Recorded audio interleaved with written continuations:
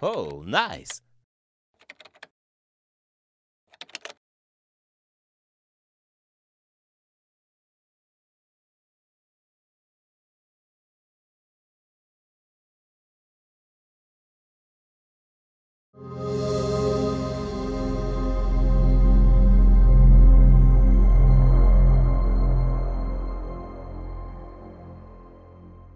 You've probably seen gymnasts, weightlifters, or basketball players apply chalk to their hands before an event starts. But it's not the same substance used to write on blackboards, which is usually calcium sulfate. So what material are athletes chalking up with?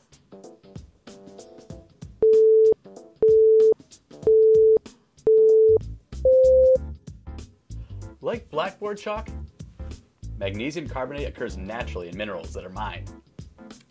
But chemists can also synthesize it at industrial scales, for example, by exposing a slurry of magnesium hydroxide to pressurized carbon dioxide.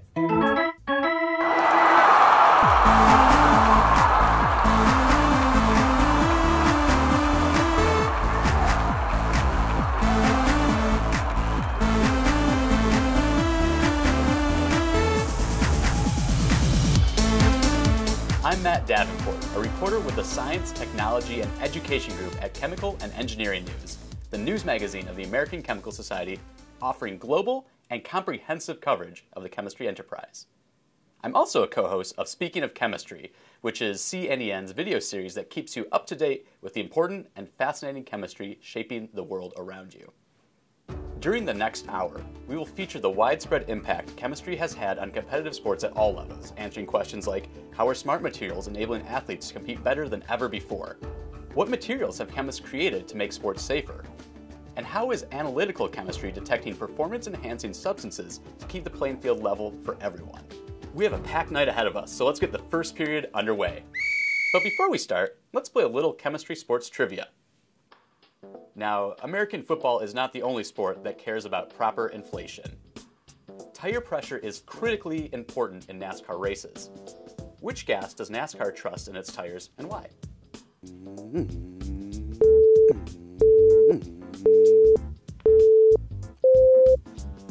Nitrogen.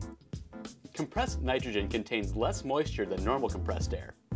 That moisture can vaporize as tires heat up during the race, which increases the air pressure inside a tire.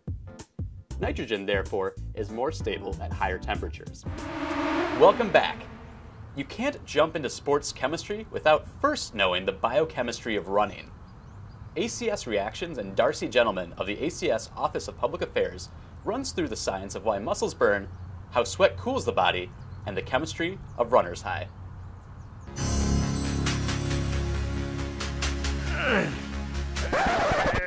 Yep, that's me.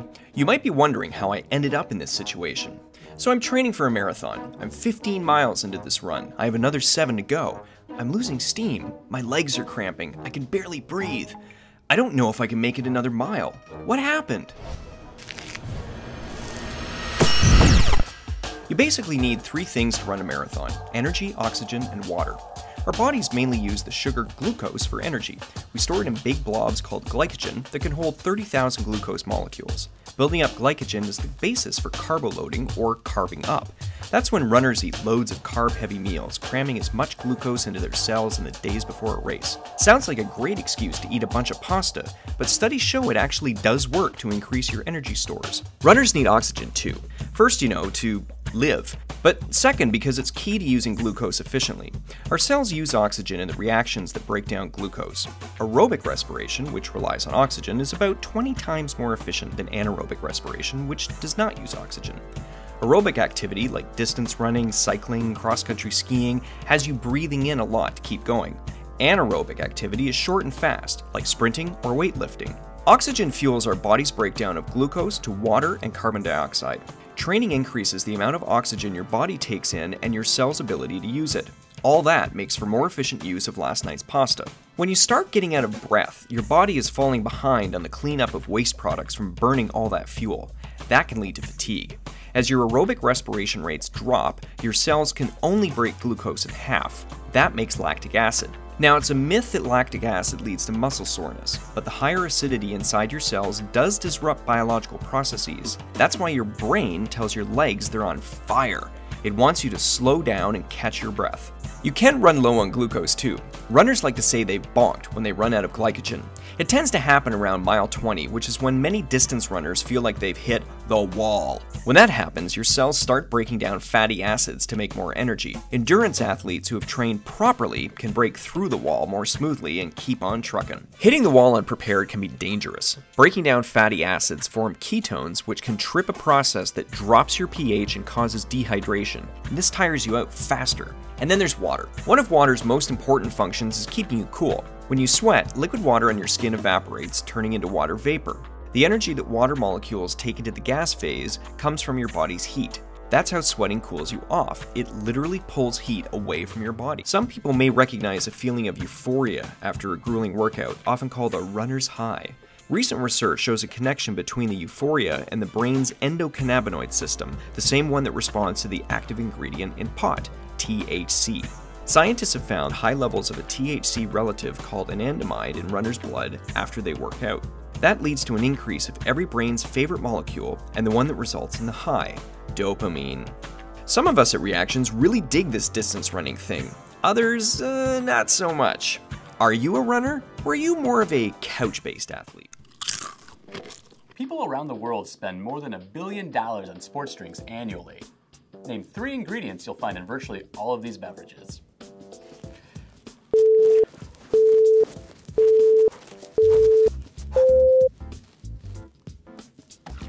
First, there's water, because you gotta stay hydrated. Item 2, electrolytes such as sodium and potassium to replenish what you lose when you sweat. These electrolytes are essential for myriad biochemical processes. Drinking too much water without replacing these salts can actually dilute the blood and cause cells and tissue to swell. And lastly, there's sugar for an energy boost. Researchers are still working to find new ways to improve how that energy is delivered by working with different carbohydrates, including glucose polymers. It's time to make this event a little more interactive. Take the following 3 minutes to meet 2 people you don't already know. Introduce yourself using professional etiquette, so stand up straight and make eye contact while you're speaking. As you say hello, shake hands with a firm professional grip, share your full name, what you are majoring in and why, and then your favorite sport or sports team. Then let the other person introduce themselves. Remember, you only have 3 minutes, so be sure to be back in your seats before the buzzer sounds. Ready, set, go.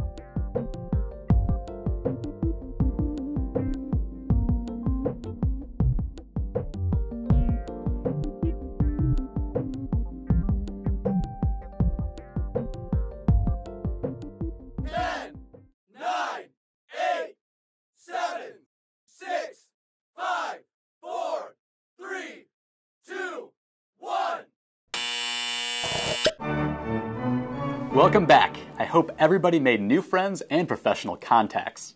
Remember, the people sitting next to you could someday be your colleagues, so get to know them tonight.